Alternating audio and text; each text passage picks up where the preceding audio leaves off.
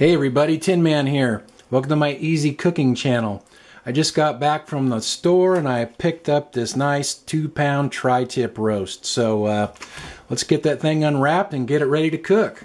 Now I've bought a lot of tri-tips and sometimes they hide the fat on the underside. Or I got this one at Sprouts Market, so let's see how that is. Wow, look at that.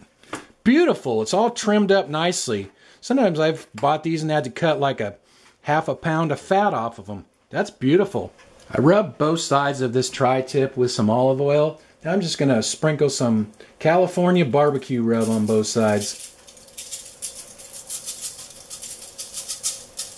Alrighty, we'll flip that over and do the other side.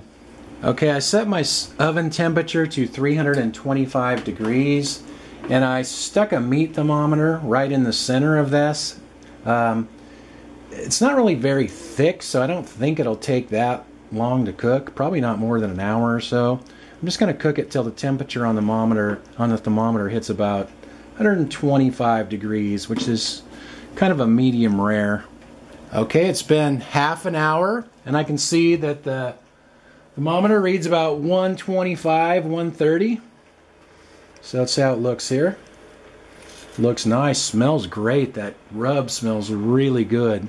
So 2-pound roast, so half an hour, about 15 minutes per pound is about what it took. If you like your meat a little more done, you might want to cook it to 130 or 140 degrees, but I'm just going to shut this off. Then I'm going to pull it out and just cover it in foil and probably let it sit for an hour or so because I'm going to make sandwiches out of it. This smells really good. Now that's not going to be as pretty as if you did it on your grill or whatever, but it's a real easy way to cook it. Now I'm just going to wrap it in foil and let it sit there. So I took some foil and I just covered that meat right there on the tray, and by the time I covered up, the thermometer already read 135 degrees, so the temperature's still climbing. And then I got this nice loaf of San Francisco style sourdough bread, and I'm going to make a nice deli style sandwich with it. Okay, so this sat covered with foil for about 45 minutes.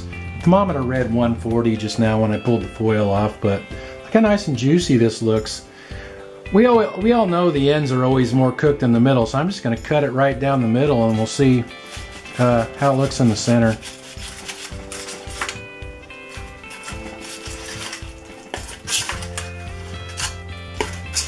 Cut through here.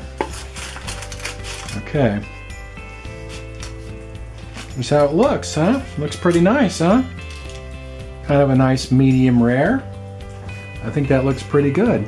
Now I'm going to cut some up and make a nice sandwich out of it. I put this on a plate to finish cutting it up.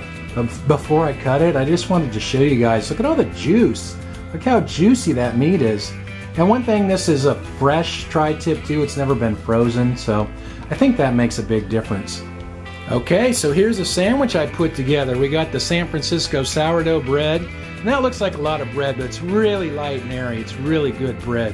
It's not too much bread. And down on there we got some mayonnaise and mustard, a bunch of that nice tri-tip, slice of Havarti cheese, some sliced tomatoes from my garden, and some avocado. And you know, that's too pretty to even try to take a bite of because I know it's going to go everywhere. So I'm just going to leave you guys with that picture in mind. Thank you for watching, and I'll talk to you guys next time.